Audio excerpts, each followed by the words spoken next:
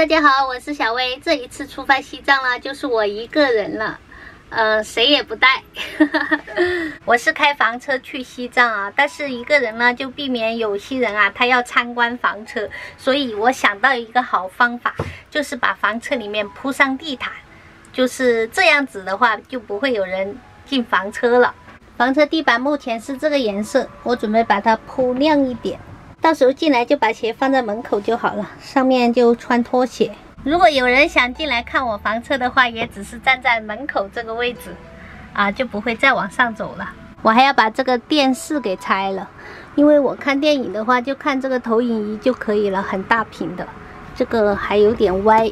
还有这后面我挂衣服的地方看起来是不是太乱了啊？因为之前就设计了一个挂这个布帘的，但是后面就一直没有去挂，说试就试，先用这个试一下，先把这个杆子取下来。如果这个杆子这样挂起来可以的话，待会儿再去市场买一根。这还是从我面包车上取下来的，以前是面包车改床车的时候弄的这块布。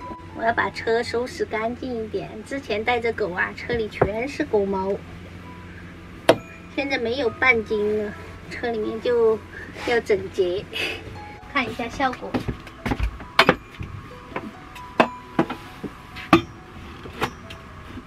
感觉好点了吗？虽然不是很好看啊，但是没有那么乱了。你看拿衣服的话就这样，这样就的确方便很多，拿衣服也不影响。你看，直接就这样取下来。我把杆子取了，前面就是这样了。现在就是要把我这个电视拆了，我爬上去拆，说了很久了。这电视对于我来说是多余的。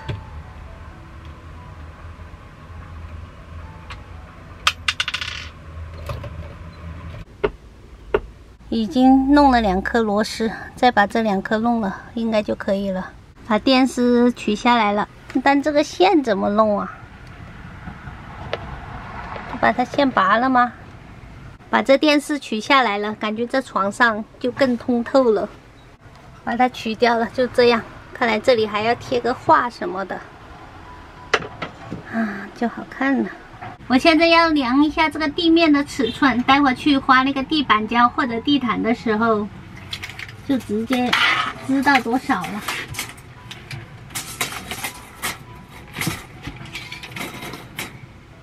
拿回来自己剪吧，应该自己剪就可以了。60、50。我现在已经量好尺寸了，现在要出去买3样东西：电胶布啊，还有一个铝合金杆子，然后就是这个地垫。取下来量一下它有多长，买个一样长的就可以了。现在走哪里都要关这个天窗了，怕有人再去爬天窗就麻烦了。养成个好习惯。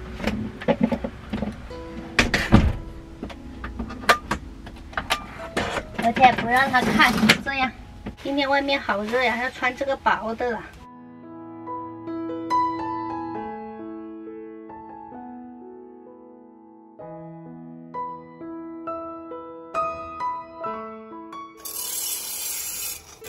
对了，谢谢。现在回来了，买了电胶布，还有这个钳子，还有这个地毯。地毯的颜色不是很好看，就先用着吧，没有选到好看的，看以后在网上选好看的。还买了这个，我还从我家里拿了这个画，因为这个画呢就挂到这个印子上面，要像仙人掌一样的活着，谁惹我就扎谁，谁惹我就谁受伤，不需要拥抱，一点点阳光就能活得很好，这就仙人掌。四季常青啊，不会枯萎哈，不会因为一点点风吹日晒就枯萎了。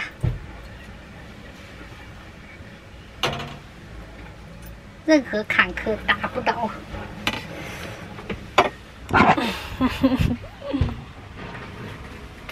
来了来了，仙人掌一样的活的，这样吧。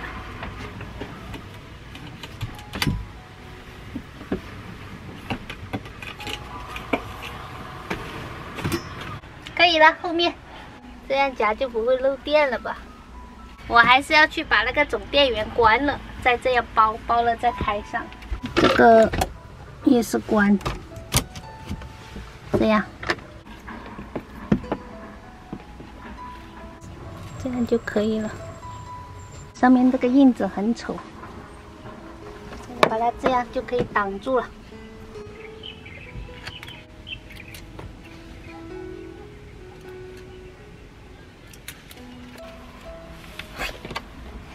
电视取了之后变成这样了，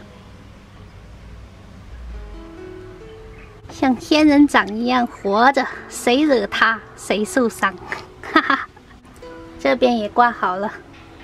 现在看看我这个地毯，可以剪。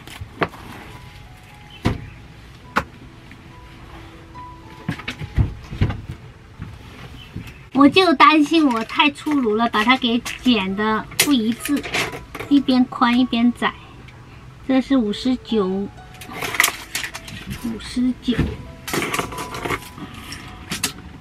刚刚应该让他给我比着尺子划一下就好了，是就在这个位置，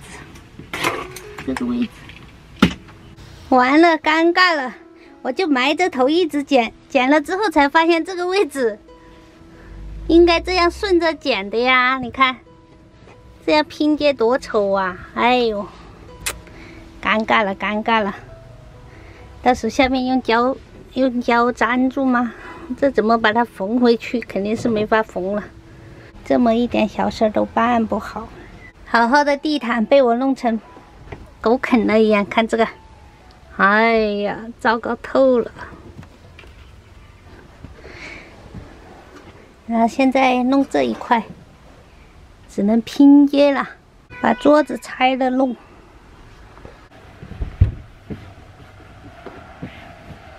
这种凭着感觉剪会剪歪的，又剪成一个缺口了，干啥不行。这种细致的活就不适合我来做。这个位置又一个洞，而且这里还有个边。全部弄完了，以后就用吸尘器打扫卫生了，一镜到底。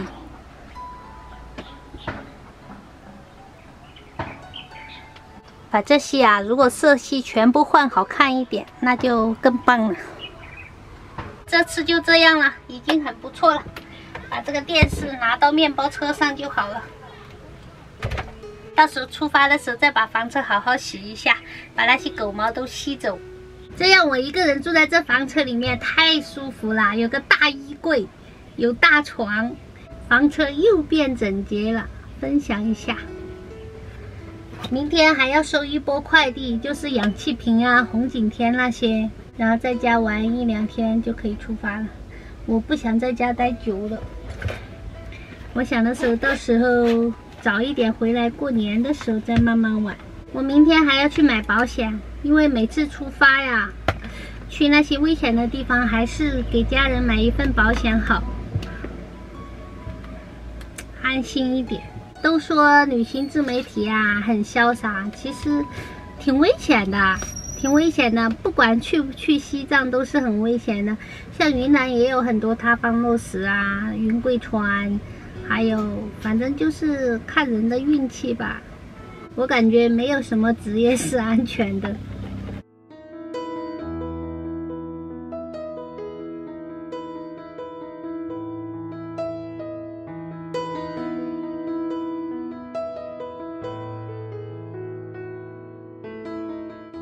1.5米的大床，晚上睡觉就把水放这个位置就好了。